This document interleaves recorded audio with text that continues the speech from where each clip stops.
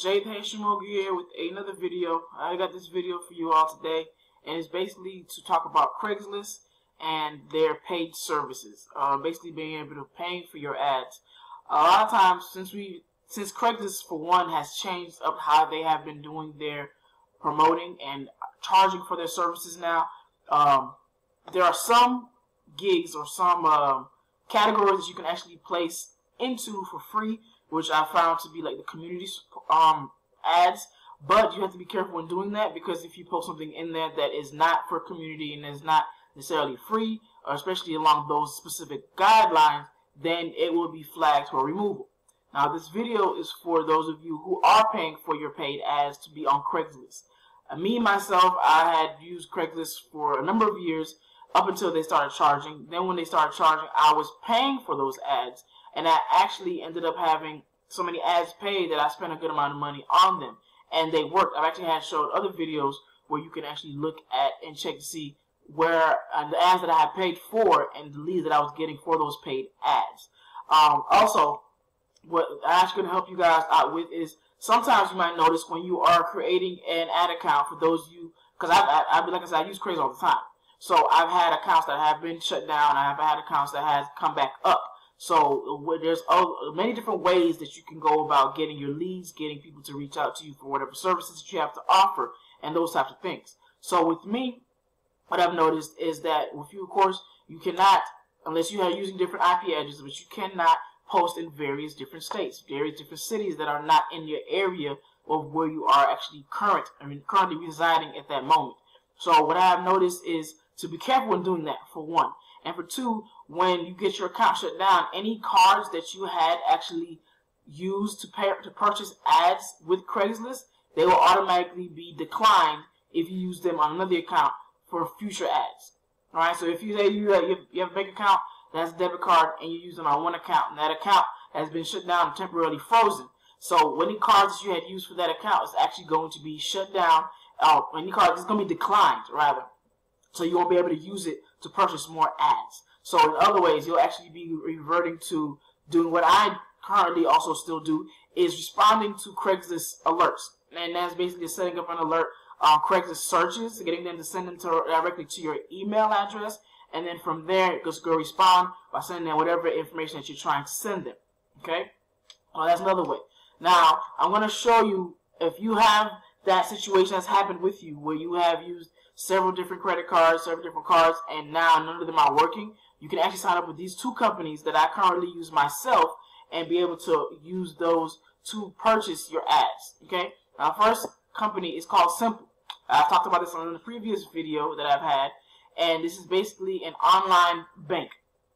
Now, I haven't found any physical locations as of yet, but this works as an actual online bank account.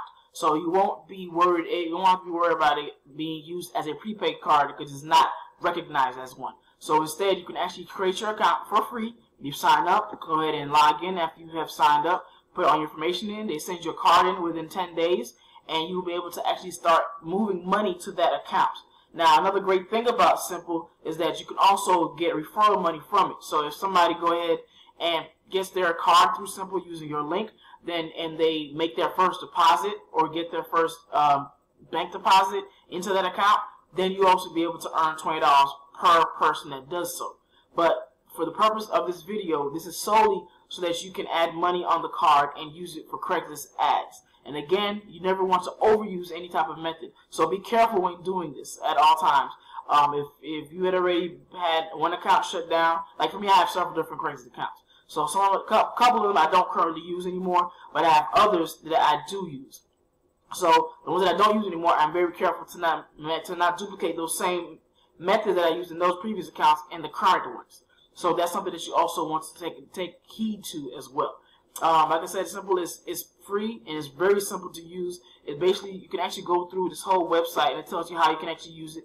It's basically a separate bank account, and you can actually connect this to your 9 to 5 if you have direct deposit coming in that every week or every 2 weeks. Now with me, I actually do use this, and I connect this with a lot of the other apps. You guys know, as far as Dosh, I have Digit app, and you just connect those with that, so that way you can make money off of it. Because if you get it swiped, somewhere, you go to a restaurant, you can actually use that and get cash back for it and make money off of that as well. And you can also say make money and send it to a do not spend account, right? So that way you will actually be able to save money on that same account too. So there's a lot of different things you can do with it, and they don't charge you to do any of it. There's no minimum deposit or anything like that. You just sign up for the account, put your information, and wait for your card to come in. And they also have a great app, which I personally use myself, and that way I can check up with what I'm actually doing and using for it, and all of my balances, I can keep up with those as well. So take a second and sign up for it, and let me know what you guys think. And that's just for the Simple card, Simple Bank, really. Now the next one is Chase. With Chase, with the Chase card, I use this for my my work as well. I had a couple of jobs. The job I had beforehand was actually connected to Simple, and my checks was coming in on that every other week. With Chase, I use that with my current one, so I get my direct deposit coming to that every week. So I also will use that for my payments that I get through PayPal. So every time I get a payment through PayPal for my other services, like I do graphic designs and stuff, so that whenever I get any kind of money for that, I transfer that money straight into my Chase account and it goes right in. As you all know, if you are submitting any kind of payment that goes directly without actually having to wait one business day, they will take out 1%, but it's really not that big. Like if I send $100, they might take like maybe $1 or something, like a couple of dollars, something to that effect, but it's 1%. So, and the same thing would go if you wanted to do it to wait that business day, then it's a free transfer. Okay, let me go ahead and refresh this right quick. So with Chase account, you can actually click on my link at the bottom, and it'll also show you how you can set up your account with them as well. You can create any type of account.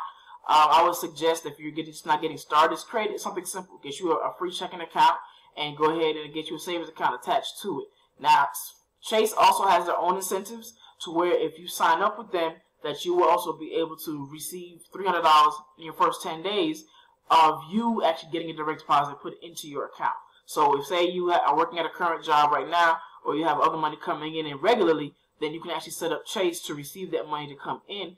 And what they will do is actually send you $300 within the next 10 days.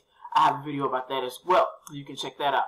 So this and Simple are various different ways that you can actually go about earning money for one, and using them to connect to your Craigslist account, so that way you can actually continuously get your paid ads paid for. And as you can see with Chase, if you have checks, you can manually deposit. You can automatically deposit those. I've used that option. That was pretty cool. And also just having different ways to pay. I've also had money sent through me through Zelle, so you'll also have that option as well. And you can use it to check your credit score, which I keep an eye on mine pretty frequently because of Chase. So that automatically comes in with yours. So it's a lot of different benefits that you will also have. And again, neither one of these you actually have to pay for anything up front, so that you can actually use them. They are just there for you to be able to do what things you want to do without being hindered to do them. So again, if you're on Craigslist and you want to be able to actually purchase your ads without having any issues, go ahead and sign up for Simple. Go ahead and sign up for Chase. Now, once those cards come in, make sure that you activate it. Put some money on them, obviously, so that way you can actually go ahead and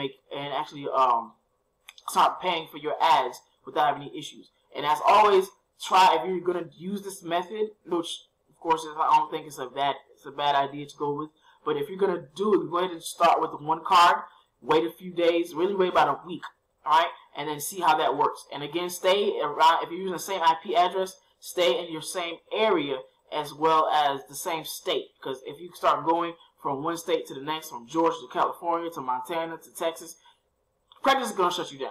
That's flat out. So you want to make sure that you're smart, so that way if this card is deactivated because of you not using it correctly, you also have another card to use on another account.